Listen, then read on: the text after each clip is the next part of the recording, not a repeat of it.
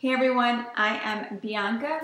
Today I'm going to show you some Dollar Tree Farmhouse DIYs, and I think you're going to like today's video because I'm doing a collab with Elena Jenkins DIY. So she's doing some DIYs as well. Go check out her video. It's going to be linked below, and let's get started. I'm gonna be myself, or I could be someone else. No one's stopping me now. I'm gonna skip my breaks. I'm gonna make mistakes. So for the first DIY, I'm using a piece of foam board. I'm gonna make a sign out of this, and I'm also gonna be using this cocoa liner from Dollar Tree. And what I'm gonna do with this is just cut it in half, and we're gonna use it on the piece of foam board.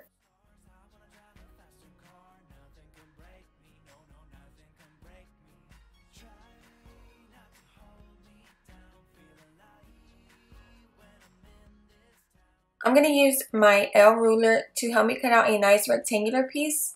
So I'm going to mark it with my pencil, and then we'll use a box cutter to cut it out.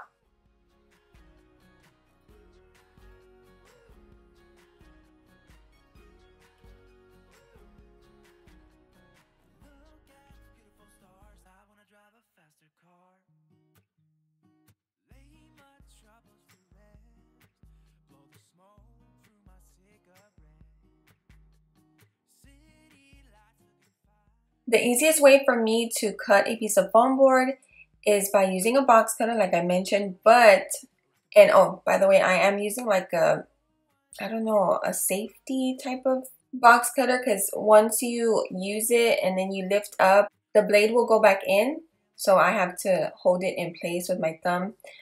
The easiest way to do it is to lightly score it, and then once I do that, then I will go all the way through with the blade, and it comes out looking better. Have y'all ever tried using scissors with foam board, or tried cutting out a piece with scissors?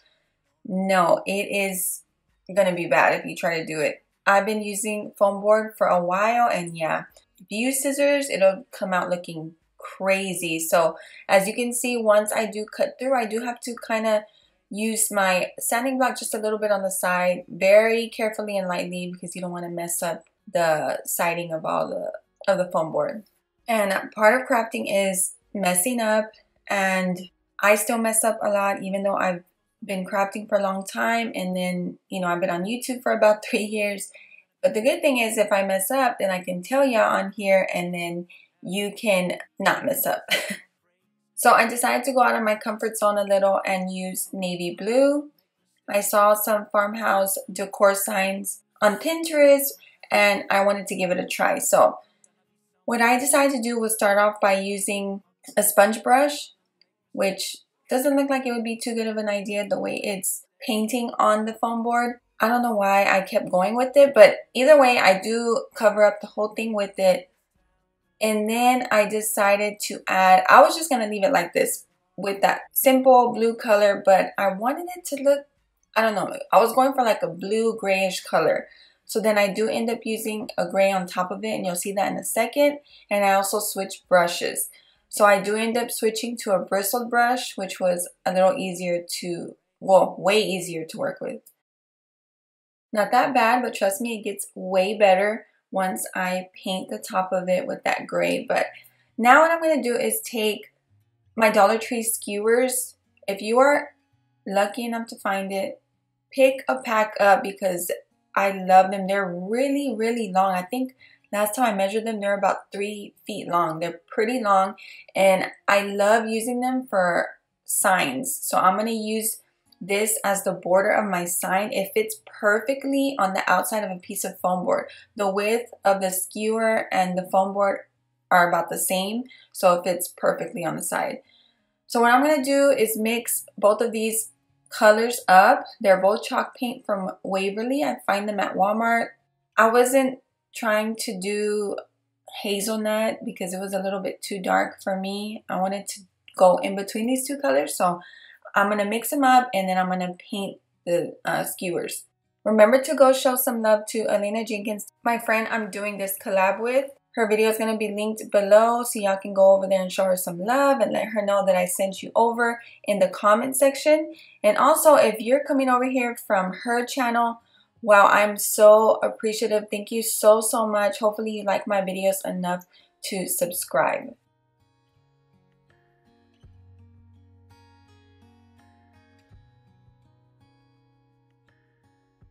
So I kind of experimented a little bit off camera with my bristled brush and gray paint. I am going to finish that up on the top. So trust me, it's gonna look better once it's done. I'm sure you've seen the little thumbnail from by clicking on my video.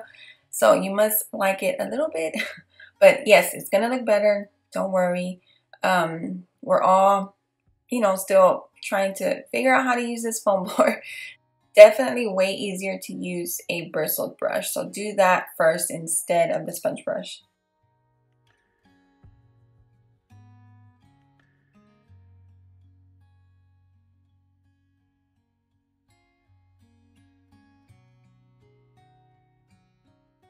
Now I'm going to take my skewer once that's finished painting, place it on the side. I'm going to mark it with my pencil, and then we're going to cut it with my stem cutters, and then I can glue the skewer right there on the side.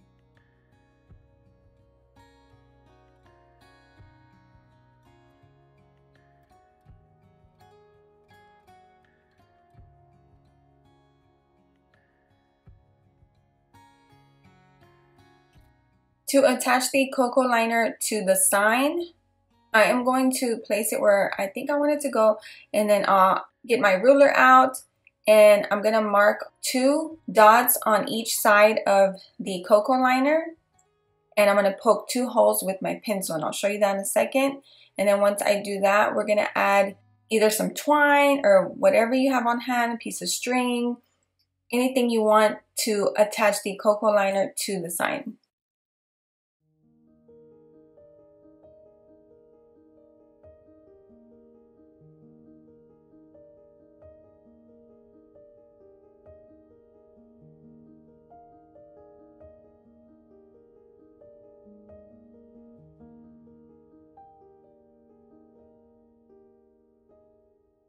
So now I took a piece of the skewer at the end. It has that little pointy end, and it was easily inserted on the side of the cocoa liner just to make a hole.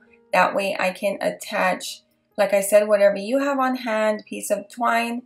I'm using this piece of floral wire, and I'm sorry if you hear that alarm in the background. It's early in the morning and my freshman daughter keeps pushing snooze. Okay, so I'm gonna take this floral wire, put it through the cocoa liner and also through the foam board. So I'm going to attach both sides like that.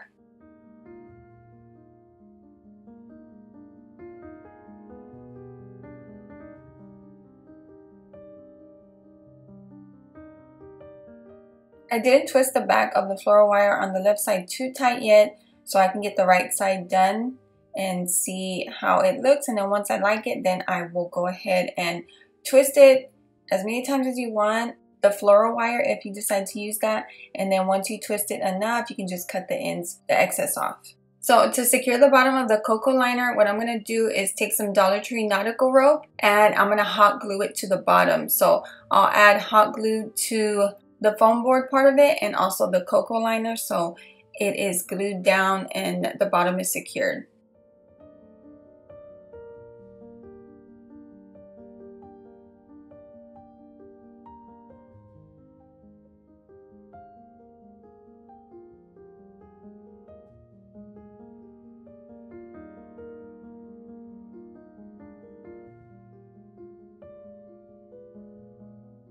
Then I'll cut the end of the nautical rope off, and then I'll add some hot glue to the end of that rope. That way it doesn't fray out.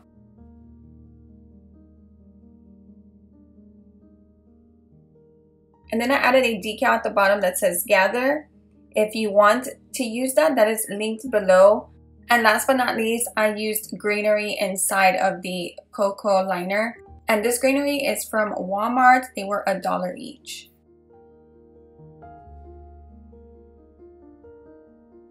This sign weighs almost nothing, so it's very easy to hang up. And what I like to use to hang up anything, even things that are heavy, is command strips. Those are perfect not to make holes in your wall, and they work really well.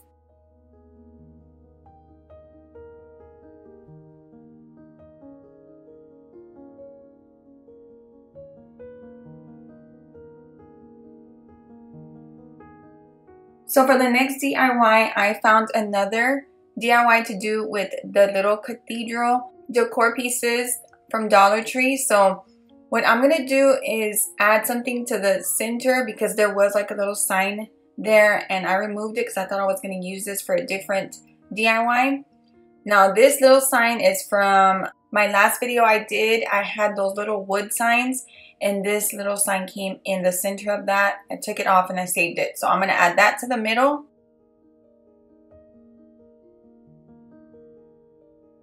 And then I'm going to take a recycled Dollar Tree crate that I already had and I'm going to go ahead and paint it one solid color because as you can see it's kind of distressed. I would leave it like that. I kind of like the way it looks, but I want it to be a solid color. So just like my first DIY when I painted the skewers, I mixed the hazelnut and chestnut together. I'm going to do the same thing to give me a real pretty creamy color and I'm going to add it or paint the whole crate with it.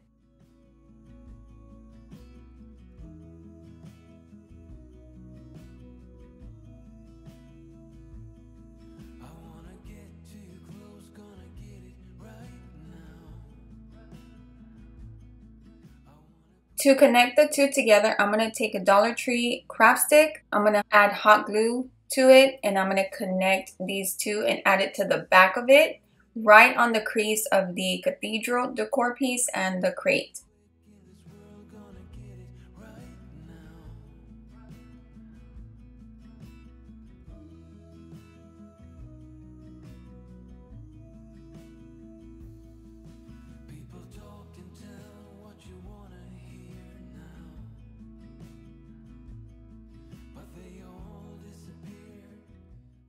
To add more security to this, if you're going to hang it up on the wall, I'm going to take a little wooden dowel and I painted it the same color as the crate.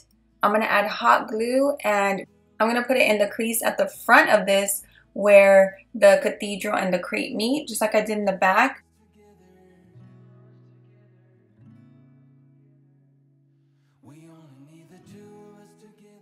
I have been having these Dollar Tree cotton stems sitting in my craft closet for a really long time because I haven't really been doing farmhouse DIYs. So I kind of forgot about them and then I saw them and I was like, okay, this is perfect to go inside of the crate. So I'm just going to remove them, not remove them from the stem, but I'm going to cut off the long stem because they do have really long stems and I'm going to just set them in there. And you can hang this up if you want. I'm not going to because I decided to keep it sitting on this little shelf that I have, but you totally can. It will stay secured with the hot glue because we added the down the front and the craft stick in the back, and then if you just add flowers inside, it will be totally fine and will not fall.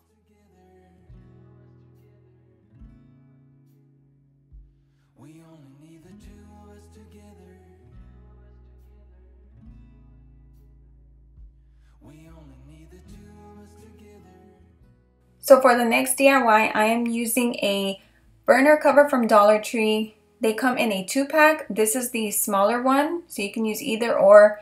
And what I'm going to do is just wipe it really good so I can paint the sides.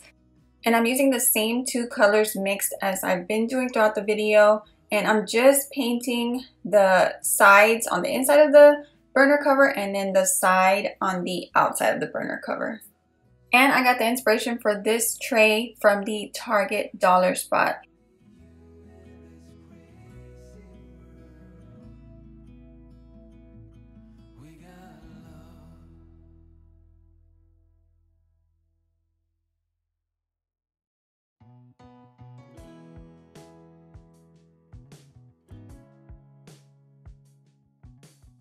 To kind of give me that same look as the inside of the tray, I'm using some Dollar Tree crab sticks, and I'm gonna line up crab sticks like this.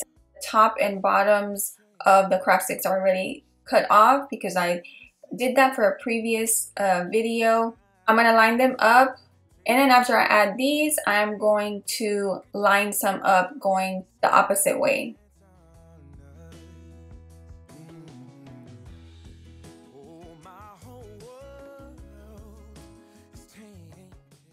And I'm just trying to get that top row as straight as possible so you can't see too many empty spaces.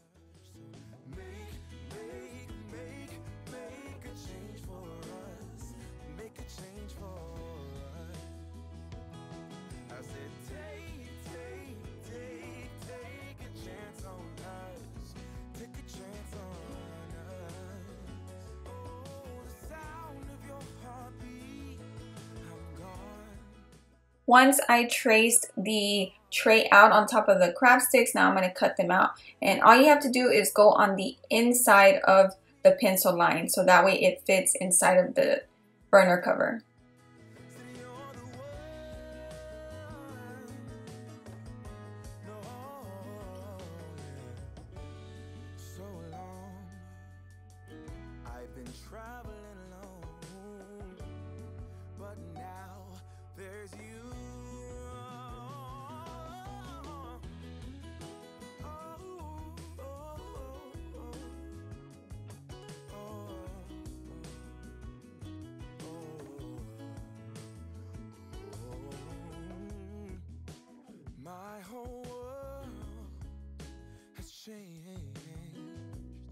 Since baby, I got you.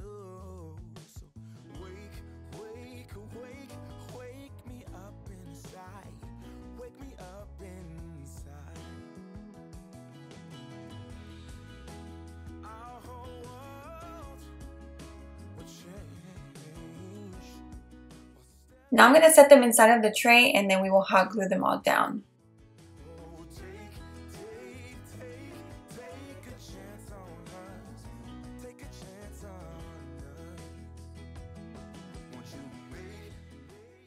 Once I have all of the crab sticks hot glued on there really well, I'm going to add some faux handles. You're not really going to actually use them for handles. It's just to give it a nice last touch to the tray. So I'm taking a Dollar Tree hat, or it used to be a hat, and I just rip one of the pieces off of that. I'm going to cut off a piece and hot glue them to one to each side.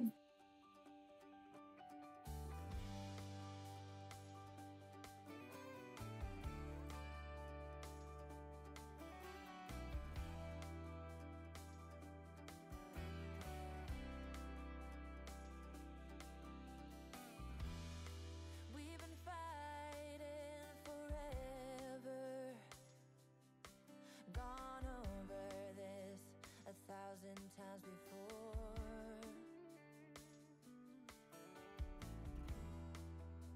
baby, it's now or never. Gotta leave this town, and I know what you're asking for.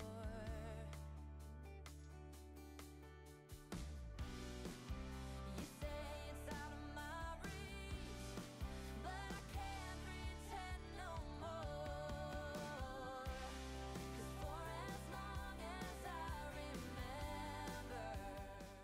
Very simple DIY. I am using these little wood pieces from Dollar Tree. I believe they came in a 6-pack.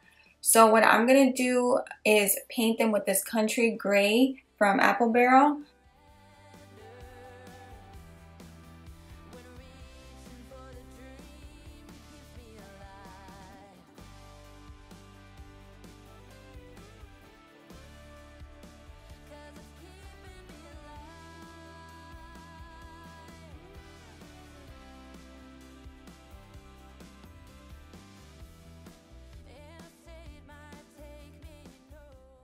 So after sanding down those pieces really well, I'm going to grab my Dollar Tree wooden dowels, and I'm going to spell out home on these little wooden pieces. So it's real easy. I'm just taking my stem cutters, and I'm going to make the H first, which is pretty easy, and you just have to check to see about how big you want the letters. So that's up to you, you know, and then just kind of score it all along, and then it'll pop right off. And then once I'm done with that, I'm just gonna sand down the dowels well, so that way they're straight and they're not jagged at the end, so I don't get cut either.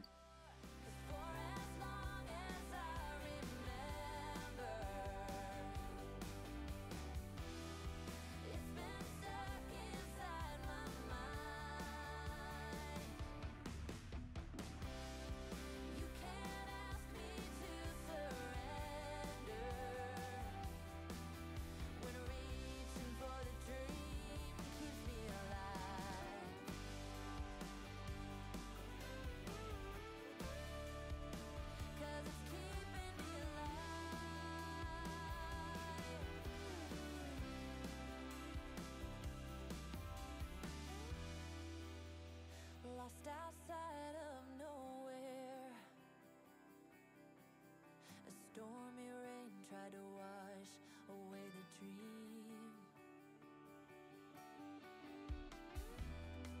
Staff wanted scissors worn outside, and the diner's name is California Dreams.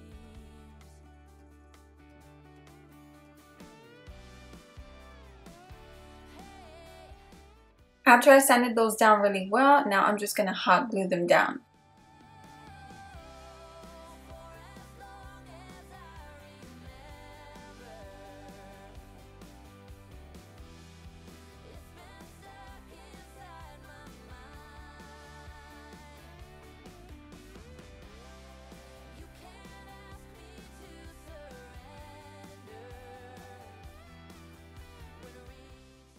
Thank you so much for watching today's video, and remember to go check out Alina Jenkins' DIY video. Hers is in the description box below.